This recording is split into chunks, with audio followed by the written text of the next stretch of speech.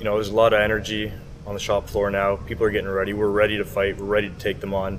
And if they decide to pull out of Canada, it's going to be a historic fight. And we're not going to give them an inch on this one. The government bailouts, I think, were 2008 or 2009, where Ontario or Canadian taxpayers gave $10 billion in bailout loans to General Motors. The workers have also really done their part. They have gave concessions after concessions after concessions. So one of the big ones that has happened is the introduction of a second tier of workers. And that was supposed to be temporary. It was always said, we're going to make you whole, you're going to become a full-time GM member.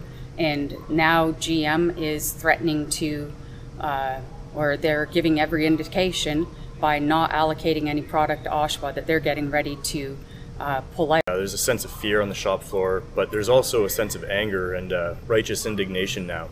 So people on the shop floor are really starting to mobilize and come together, trying to build capacity around this campaign because we're in for the fight of our lives. So there's a website, GMOshawaMatters.ca, I believe, hashtag GM Oshawa Matters. It's on Facebook, I believe, Twitter, and so that's been growing like just monumentally. There's I think up around 700,000 likes and shares, so it's really starting to go viral.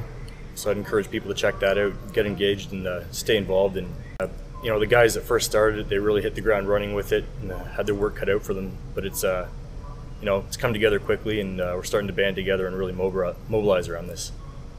I was feeling really concerned, and then I've heard Jerry Diaz, who's the president of Unifor, who said that he is going to make sure that we find a solution, that GM Oshawa has the full support of Unifor and its 310,000 members. Hassan Youssef, who heads up the Canadian Labour Congress, has also assured us that if GM decides to pull out of Oshawa, that they're going to be at war with Canada's labour movement, and having that kind of support makes you feel strong. So having the union support and knowing that we've got brothers and sisters out there from across the country who are going to be having our backs gives us a lot of hope.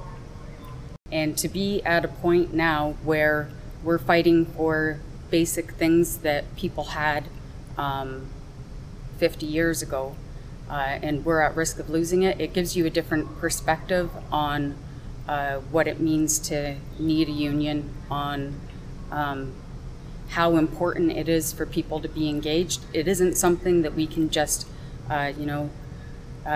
take a ride on. You have to actually be out there and working and having conversations with people about how these jobs are going to, and the loss of these jobs are going to impact the community and the country as a whole. It's good to see the community behind us, but we're trying to step it up, amp the campaign up, and do more. So we're looking to engage with some of the other plants as well, and hope that they start to mobilize around these issues, so we can really confront the entire auto industry, because we're all in a similar situation because of globalization. So, but we've been holding roundtable discussions about asking people on the shop floor to come out, get engaged, really take ownership of the campaign to try to build it towards the strongest and most diverse direction we can take it. And what we really need is support. We need the community support, we need government support, we need the support of other workers. It's time for us to stand up again. Yeah.